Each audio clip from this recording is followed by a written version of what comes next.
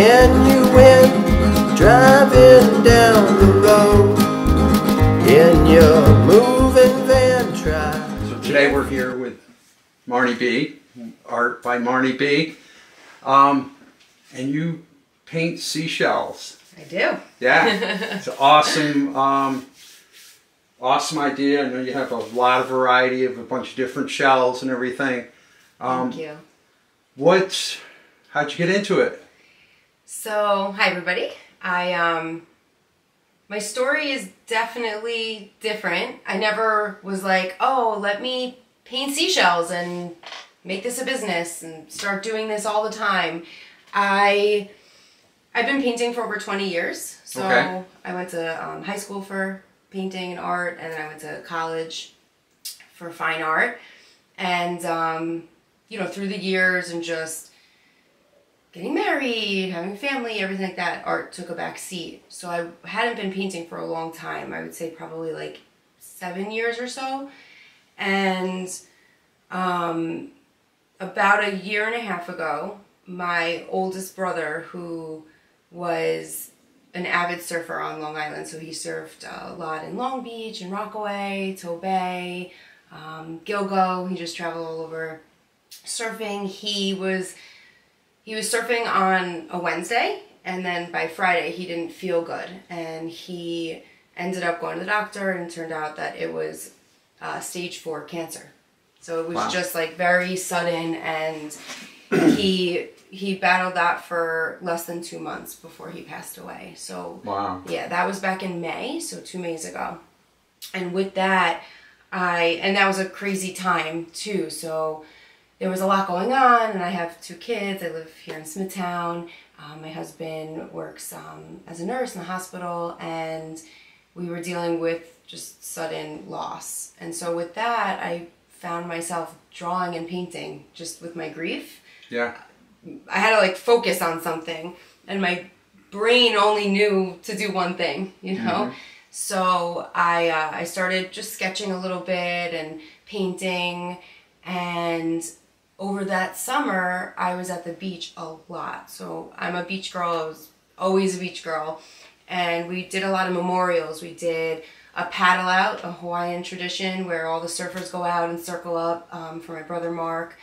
And throughout that month or so, my house just filled up with seashells between the kids picking up shells. And I've never walked past a good shell, even since I was little.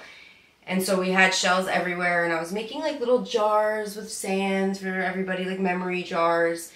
And in September, I had my friend's birthday, and I was like, you know what, I want to make her something. I had been sketching a little bit and drawing just for myself, and I was like, I'm going to make her something for her birthday.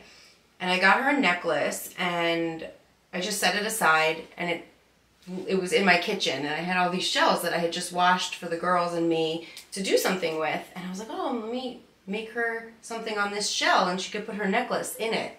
Right. And she loved it. And then a coworker, I was working in psychiatric hospital at the time, so I went to school for art, but then I got my master's in social work, so I was a therapist for many years. And I was working full-time in the hospital, and a coworker saw, and she was like, oh, I love this idea. Can you make me one? I want to gift it to my sister-in-law.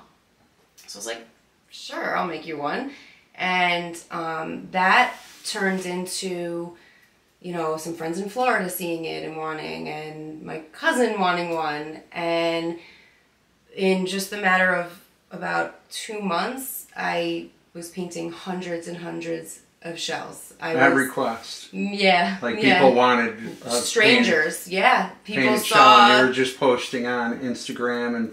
Well, yeah. So then I started a page on Instagram because I didn't, you know, people were posting and tagging, and it started to just become this whole thing that I never. It's really. Thought.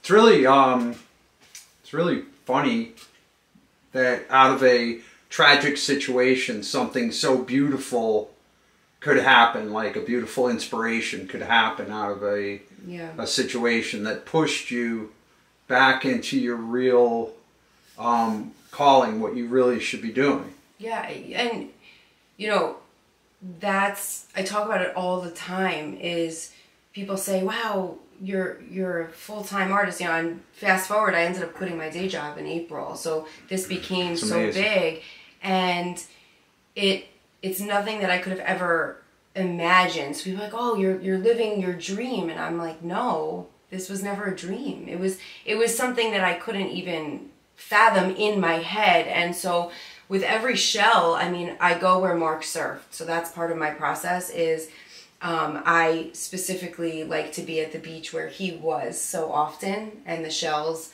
sometimes there's shells and sometimes there's garbage, you know, and I got really active in doing cleanups with the crew out in Long Beach, and whenever I'm at the beach, I bring a bag for shells and I bring a bag for garbage. I try to just do something for the beach. Yeah, that's great. And so Mother Nature really is in charge, and yeah, it's something beautiful that came out of something absolutely tragic that I would trade back in a second, you know, to have my brother, but I could never do that, and so I'm able to honor him in a way that I couldn't have imagined honoring him. With every single piece that somebody, you know, has in their home, in their office, in an art gallery, is from the beaches that him and his friends, you know, rode the waves.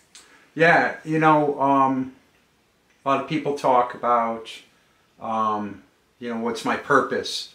And then they talk about, like, leaving a legacy. Yeah.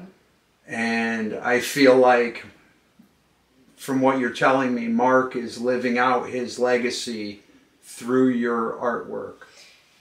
It's crazy how you're saying that. The last thing that I said to my brother before he passed was about his legacy, and that I swore I would honor that. And I didn't know at the time how, and I didn't know anything of where I would be today.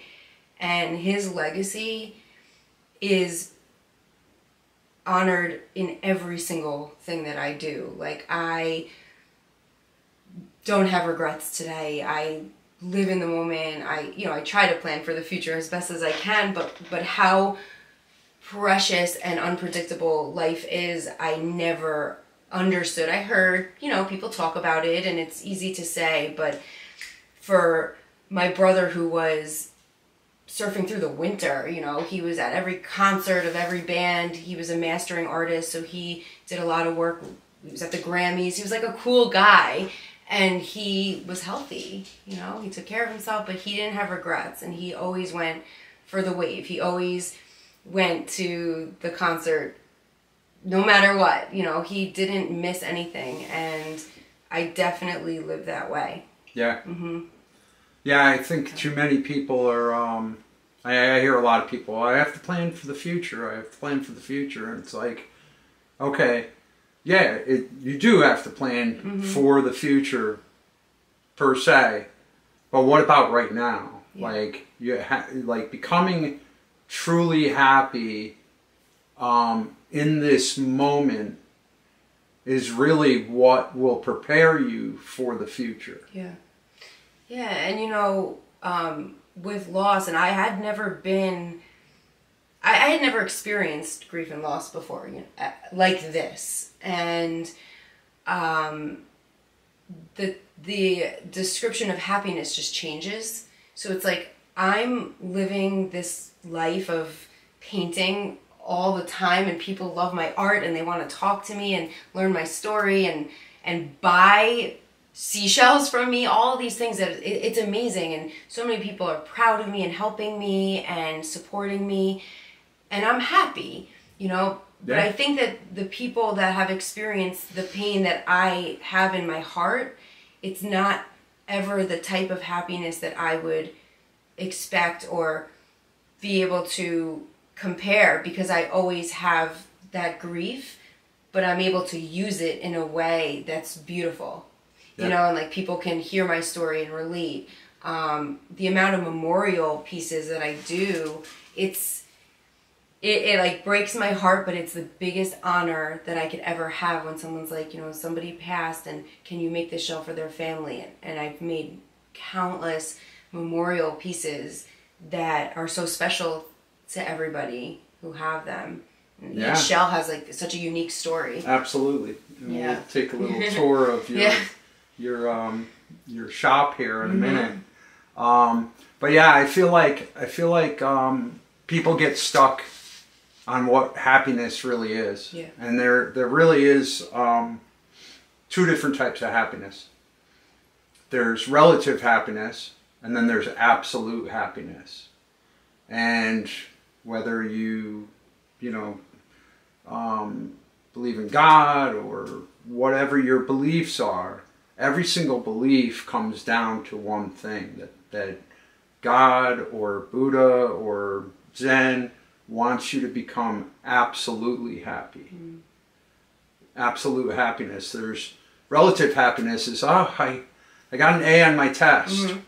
And then that only lasts for a little while because you have to strive to get another A. Right. Whereas when you're absolutely happy, you're happy inside, you're happy in your heart. Yeah.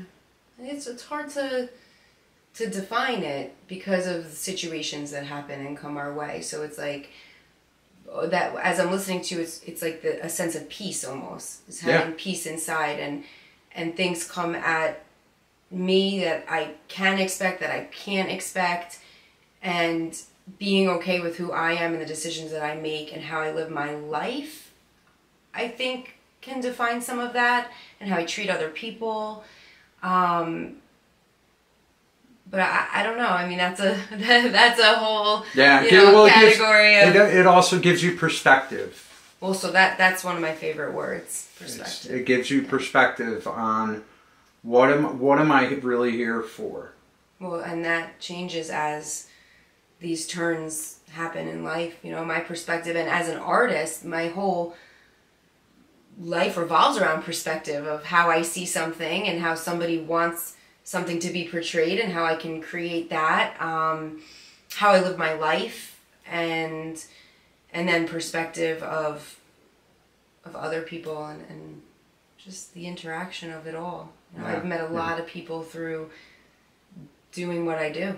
Yeah. I think it having an experience like that, it sheds judgment. Like judgment doesn't have a place anymore. Right.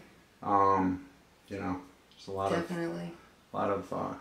So tell us what you're painting right now.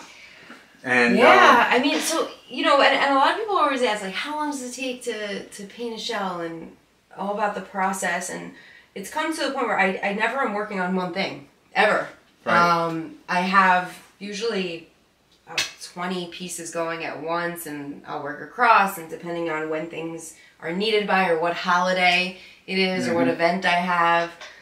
So right now I'm doing some custom work on some tributes and family pieces, and then I'm also working on some Valentine's Day pieces. Okay. And I also have some favorites that I like to do.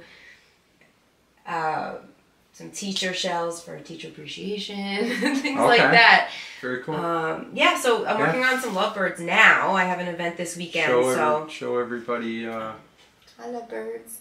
So I'm a big fan of working in layers. I work with acrylic paint, so it dries fairly quick. Okay. And so this right now is towards the finished part, and it's got maybe another like 20 minutes to really. Okay. It's like my favorite part because it all just pops out once you put those finishes on them. So yeah.